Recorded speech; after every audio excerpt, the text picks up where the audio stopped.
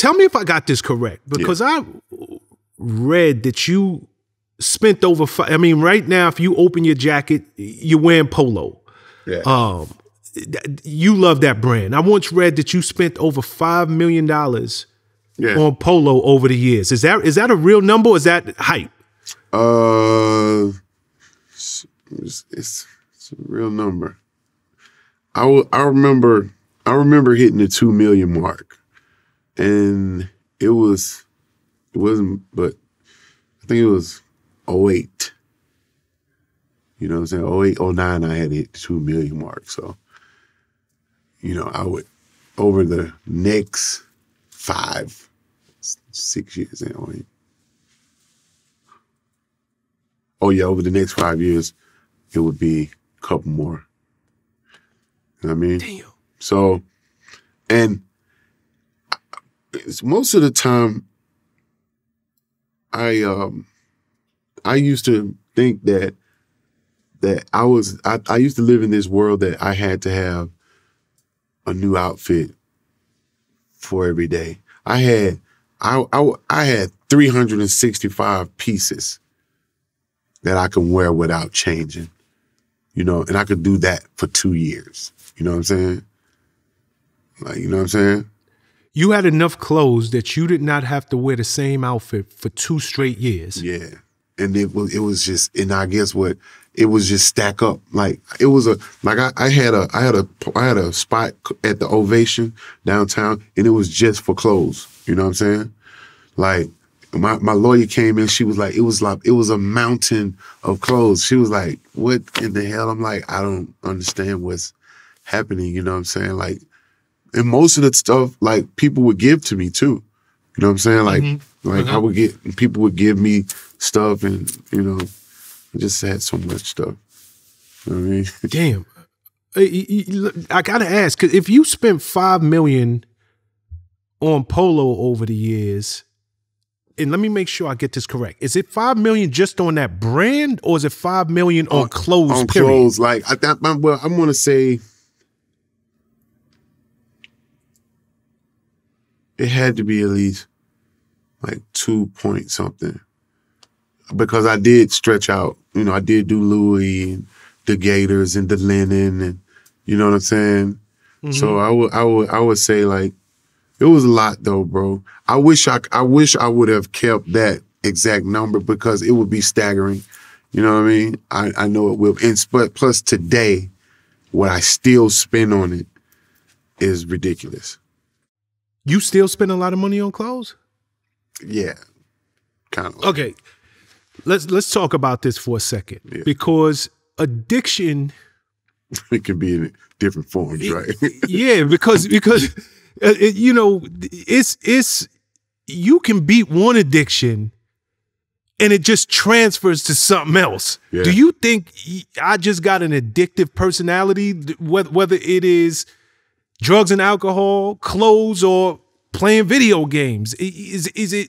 I mean, obviously, it's much safer for you to have a lot of clothes in your closet. But is it just who you are? Do you just have that gene? It's. I mean, like, you know, like I said, man. We, you know, in this industry and what I've been going through, it seems like I trade vices a lot. You know what I'm saying? Like, I trade this drug out for this drug. I trade this girl out for this. You know what I'm saying? I trade this outfit out for that. You know what I mean? So it's like, whatever I'm feeling at the time, I get bored quick, you know, as any person would that's making fast money. You know what I'm saying? And then, like, people buy jewelry. You know, they spend millions on jewelry. I had some jewelry, but that wasn't my thing. Clothes was my thing. You know what I'm saying? Like, I had cars, and, you know, I did cars like the worst kind of way. Like, I would design a car already in my head a certain kind of way. But, you know, I see some dudes, they be like, yeah, man, I got like 2-3 million in jewelry. You feel me? I was like, yeah, I got like 2-3 million in clothes. You feel what I'm saying? You know what I mean? Because, like, I rather I'll look good, you know what I'm saying, to you, or, you know what I'm saying, because this gives me my confidence. Like, while you while you full of diamonds, I'm full of fashion. You feel what I'm saying? And that's how it was. I was having that shit on before they was having that shit on. You know what I'm saying? Got you. Okay, you mentioned money, fast money. Yeah. At your height, how much money was you bringing in? I think my first check really like from Shawn, I think I was like 500,000, and then like, but I had already had my advance. I had not had a chance to spend that, you know. Then, you know, the money from the ringtones, and so I think, you know, like when I used to look back on it, like I think the most money I had at one time was like about $5 million. About $5 million at one time that I could just call in the bank and see, you know what I'm saying, and ask them how much is in there. You know what I'm saying? That ain't bad. It wasn't bad, but from Bankhead. Yeah. So, but over the years, I would, you know, it would fluctuate, spin it. This will come, I'll spin it. You know what I mean? And like, you know, but I used to maintain that much. You know what I'm saying? Okay, got you. So you would actually maintain to where at any given point, I can go to the bank and I got 7 figures, at least 5 million in the bank sitting. Yeah. So wow. Like, and then like, so what was the thing was, I had a problem with strip clubs. The clothes was one thing, and I would have all these things, you know, and like I really had a problem with giving girls money.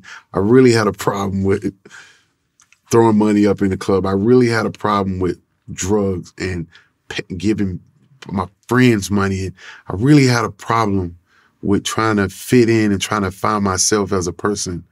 You feel me? So it would be money that I don't even know, you know, and then at the same time, I had a management team that wasn't that much of a good team for me. You feel me? It's a lot of money went here. You feel what I'm saying? I done been, you know, and then that's when the IRS came. You feel me? And they always do. Man, they coming. You know, I was in for them for like almost 3 million. You know what I'm saying? Are you serious? Yeah, that's what I'm saying. Like, that's why I could tell you that it was a lot of money being made. You know what I'm saying? Yeah. So it was just, there's a lot of crazy shit going on.